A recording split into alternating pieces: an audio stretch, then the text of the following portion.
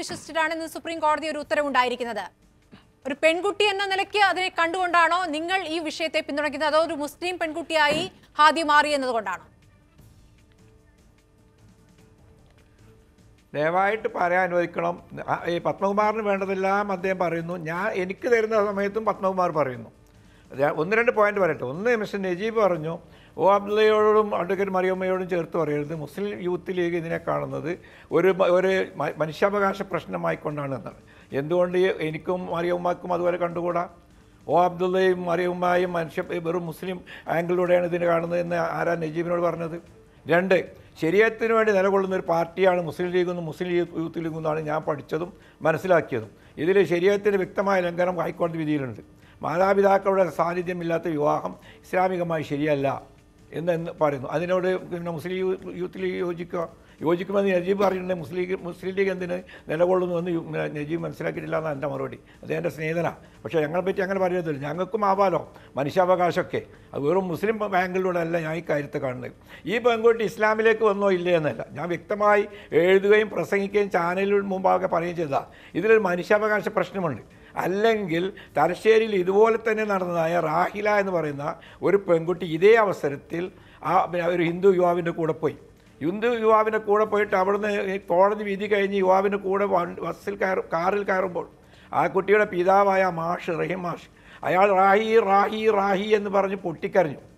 അദ്ദേഹത്തിൻ്റെ ഹൃദയ സ്പന്ദനം നമുക്ക് കേൾക്കാമായിരുന്നു. അശോകൻ്റെ മാതിരിയുള്ള ഒരു മനുഷ്യനല്ലേ അത്? അശോകൻ്റെ മാതിരിയുള്ള പിതാവല്ലേ? ഞങ്ങളാരും അതെടുത്ത് കോടതി പോയില്ലല്ലോ. കേരളത്തിൽ ഞാൻ ജീവിക്കുന്നത് ഒരു മുസ്ലിം ഓവർ പോപ്പുലേറ്റഡ് ഏരിയയിലാണ്. അതിൻ്റെ പരിസരത്തിൽ 2-3 കിലോമീറ്റർ ഉള്ളിൽ ഇത്രയെങ്ങാനും മുസ്ലിം പെൺകുട്ടികൾ മതം മാറിക്കൊണ്ടിരിക്കുന്നു എന്നതിനെപ്പറ്റി എനിക്ക് വ്യക്തമായി അറിയാം. അത് ആരെങ്കിലും ഞങ്ങൾക്കൊന്നും ഈ കോടതി പോകുന്നത് ഇത് ഒരാളും പിന്നെ ഹിന്ദു മതത്തിൽ നിന്ന് ഒരാളും പുറത്തേക്ക് പോയിക്കൂടാ.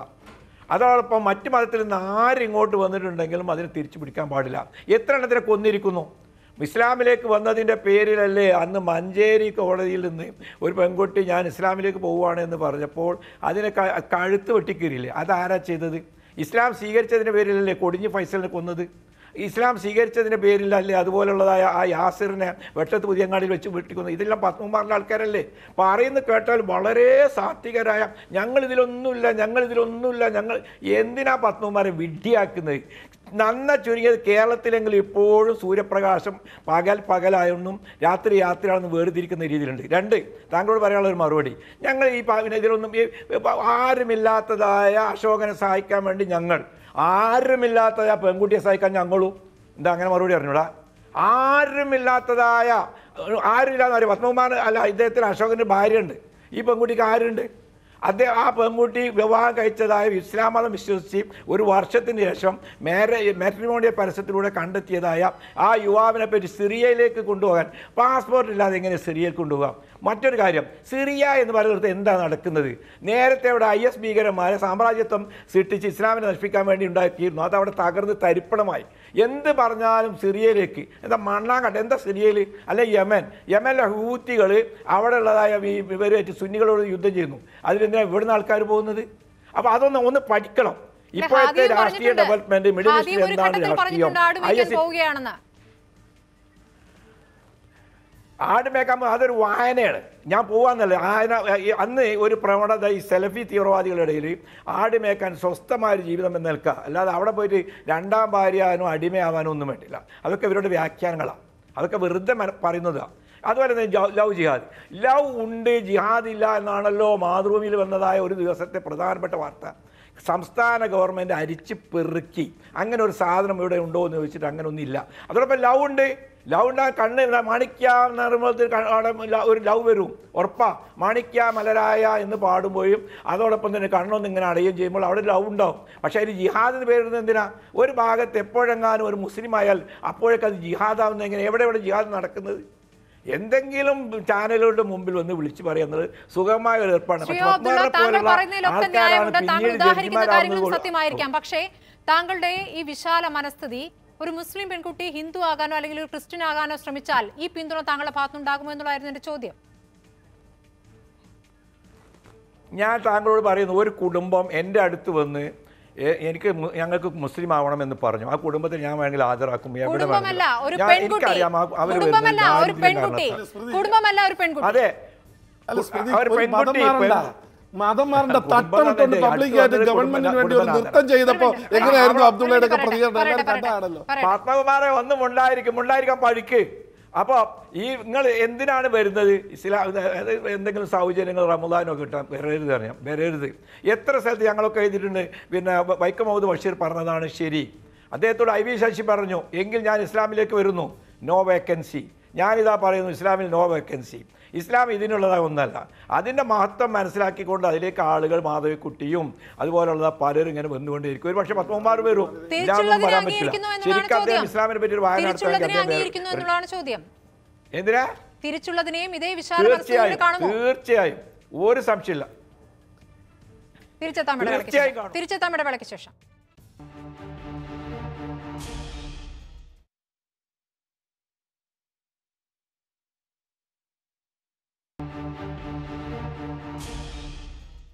മടക്കെത്താം ചർച്ചയിലേക്ക്. ശ്രീമതി മറിയുമ്മ, ഈ ഹാദിയ കേസിൽ NIAയുടെ അന്വേഷണം ഒരു വശത്ത് നടക്കുന്നുണ്ട്. NIA IG അലോക് മിത്തൽ കഴിഞ്ഞ ദിവസം സുപ്രീം കോടതിയിൽ ഒരു സത്യവാങ്മൂലം ഫയൽ ചെയ്യുകയും ചെയ്തിരിക്കുന്നു. മലപ്പുറം സ്വദേശികളായ ഫസൽ മുസ്തഫയും ഷിറിൻ ഷഹാനയും കേസിലെ നിർണായക സാക്ഷികളാണ്.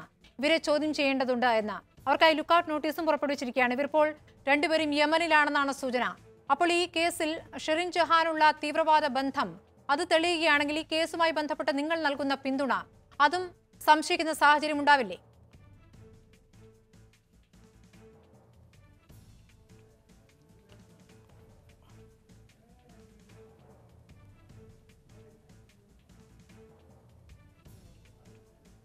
ശ്രീമതി മറിയുമ്മ, കേൾക്കാമോ?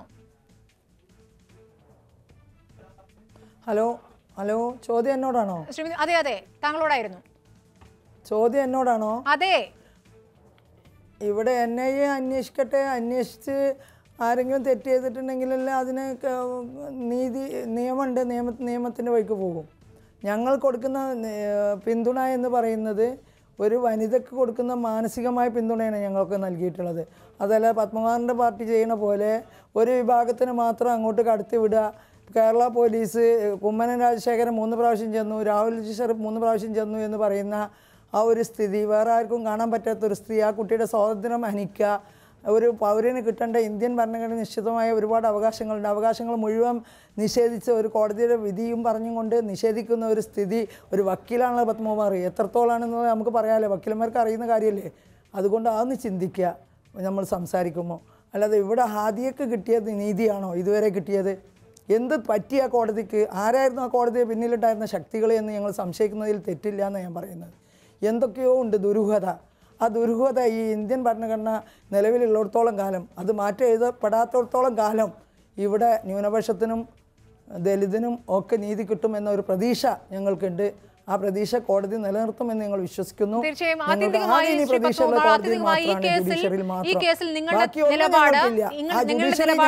തിരിച്ചടി ഉണ്ടായിരിക്കുകയാണ്. ഒരു ക്രിമിനലും തീവ്രവാദിയും എന്ന മുൻവിധിയോടെയാണ് NIA ഉദ്യോഗസ്ഥർ തന്നോട് പെരുമാറിയതെന്നാണ് ഹാദിയ സുപ്രീം കോടതിയിൽ നൽകിയിരിക്കുന്ന സത്യവാങ്മൂലത്തിൽ പറഞ്ഞത്. അത് ബോധ്യപ്പെട്ടുകൊണ്ടുള്ള ഒരു വിധി തന്നെയാണ് സുപ്രീം കോടതിയുടെ ഭാഗത്തുണ്ടായിരിക്കുന്നത്. തിരിച്ചടിയാണ് വീണ്ടും വീണ്ടും സ്മൃതി ഇങ്ങനെ തിരിച്ചടി. ഞങ്ങളതിലെ കക്ഷിയല്ല. ആ കുട്ടിയുടെ അച്ഛൻ ആരോപണം ഉന്നയിച്ചു ഇവർക്ക് തീവ്രവാദ ബന്ധമുണ്ട്. ആ ബന്ധമുണ്ടെന്നുള്ള കാര്യം കോടതി അന്വേഷിക്കാൻ പറഞ്ഞിട്ടുണ്ട്. ഇതിൽ വളരെ ക്ലാരിഫൈ ചെയ്ത് വളരെ വ്യക്തമായിട്ടുണ്ട്. ഈ ക്രിമിനാലിറ്റി എന്തെങ്കിലും ഉണ്ടെങ്കിൽ അന്വേഷിച്ച് റിപ്പോർട്ട് കൊടുക്കട്ടെ.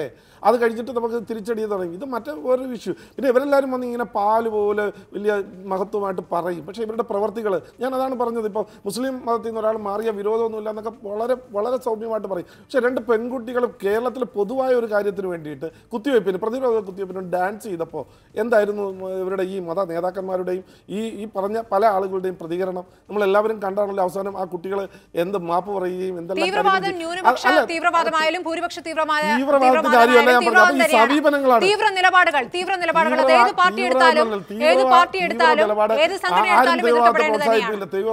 പ്രോത്സാഹിപ്പിക്കില്ല. തീവ്രവാദം ഈ രാജ്യത്ത് നശിപ്പിക്കുന്ന അഭിപ്രായം തന്നെയാണ് ഉള്ളത്. അതിനെതിരെ ശക്തമായി നിലപാടെടുക്കണം. അവർക്ക് ഏജന്റ് പണി ചെയ്യരുത് എന്നുള്ള കാര്യമുള്ളൂ. അവർക്ക് ഏജന്റ് പണി ചെയ്യരുത്. അവകാശങ്ങൾ സംരക്ഷിച്ചുകൊണ്ടുള്ളതാണ് ഭരണഘടന ഉയർത്തിപ്പിടിച്ചുകൊണ്ടുള്ളതാണ്. ചർച്ചയിൽ പങ്കെടുത്ത എല്ലാവർക്കും